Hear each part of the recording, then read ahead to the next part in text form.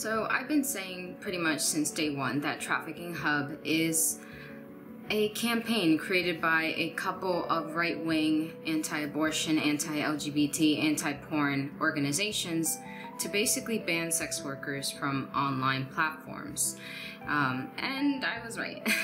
So one of the things that they're focusing on right now is basically sending a letter to all the major credit card companies and telling them not to process payments for adult content anymore.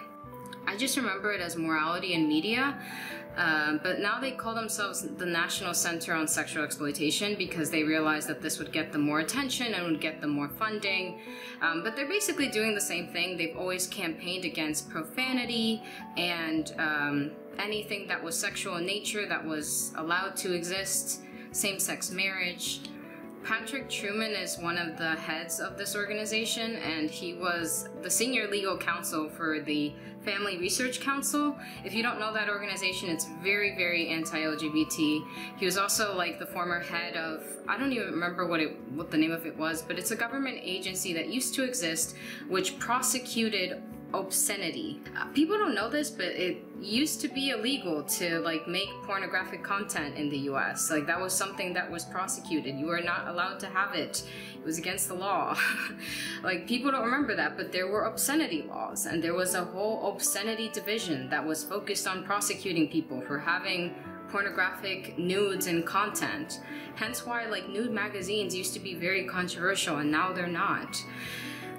But that is the kind of past that these people want to get back to. They want to go back to the Hays Code and the time when obscenity was against the law and the time when homosexuality was against the law, and you had vice divisions that would crack down on sex workers and the LGBT community. Like that is their glory days. That's what they want to go back to. I made a blog post that basically goes over the people who are running this whole entire thing. So the people who are part of Trafficking Hub, they have some partnership with BBC. Like BBC has been giving them really favorable coverage that is very manipulative. Like in the article that was written by the BBC, they said a letter seen by the BBC or something like that, and it was so manipulative because this letter is public. It's not like the BBC got exclusive rights to this letter.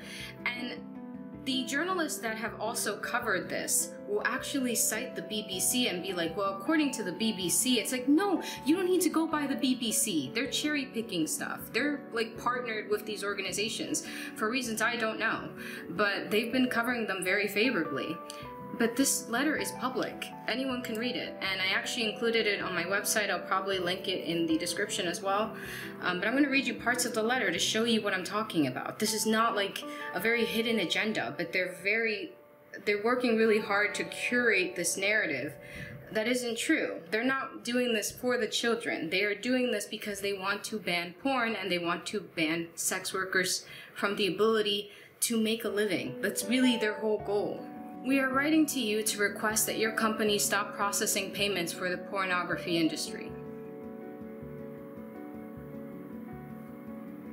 It is first vital to recognize that the pornography industry does not judge or verify consent in any videos on their site, let alone live webcam videos. So they're going after webcam girls. Like, it's so obvious. Let alone live webcam videos. Like, they're going after everything. Some sites, such as Pornhub, which is one of the largest and most mainstream pornography sites. So in the letter, if you notice, I encourage you to read it. Pornhub is just an example that they give. It's just one. It's one sentence.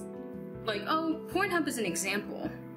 But the whole industry is like this. And that's, I think, the issue. Especially a lot of sex workers are basically rallying against Pornhub because, yes, a lot of these companies are exploitative. So is OnlyFans. OnlyFans is exploitative too, so I don't really, I think what a lot of sex workers are doing is they're creating this false binary that doesn't exist. They're like, okay, well, this one company is bad, yes, I agree, but all the OnlyFans is not, and webcamming is not exploitative at all, and this stuff never happens there. But like, again, a lot of the stuff that they talk about happens in all platforms. On YouTube, there has been pedophile rings. Seriously, look it up. On Twitter as well, on Instagram, like all these sites have these issues that we need to address, but banning sex workers is not the way to go. And kind of blaming us for all these issues is also not going to work. So the letter goes further to say that it is impossible to assume the pornography industry is ever capable of producing a real metric to measure consent in any pornography on its site, aside from complaints from victims of non-consensually shared porn. So they say that the pornography industry has no metric to measure consent, and therefore it's probably all just not consensual anyway. And I also love that there's a whole paragraph that talks about how obscenity used to be very illegal and is still illegal, and therefore we should go back to the good old days. Now again, I just told you who the founder of this is and what his job used to be, so it should be very clear of what they're trying to do. Further, in America, all commercial distribution of obscenity is illegal under a federal law that has been upheld twice by the Supreme Court. While this law has not been enforced for a few years, there's a growing national interest in enforcement. They just want to go back to it so badly. They just want it so bad. By the way, this law would make it so that we wouldn't just criminalize child porn or porn that is made unconsensually. This would criminalize obscenity across the board. So even if you are an adult, even if you are consenting, it does not matter. That's what they want to go back to. That's the law that they're talking about, in case you weren't aware. The example that they want all the credit card and banking companies to follow is the example of PayPal, which PayPal is very anti-sex worker. They will freeze sex workers' account, they will take our money, and they will kick us off. So that's the example they give of an ethical company and what they would want all the other credit card companies to do as well.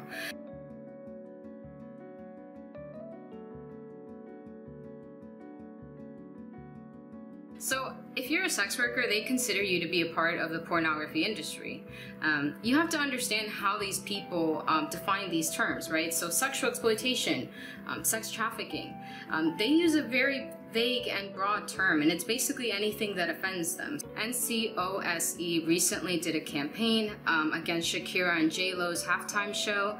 They were very upset, and they said that the halftime show that they put on, where they were dancing and singing and semi-pole dancing, I mean, it wasn't really that great, the pole dancing, but they said that it was child exploitation and it was creating the demand for sex trafficking, and therefore it's bad and NFL should apologize or, you know, do something against it. So they had a campaign and some people did sign it, but those are kind of the examples of the campaigns that they do. Other things that they do include making sure that businesses do not sell Cosmo, Sports Illustrated, which they also think fuel the demand for sex trafficking. They also think that's child exploitation, so they make sure that those aren't being sold in certain stores, well, actually stores in general.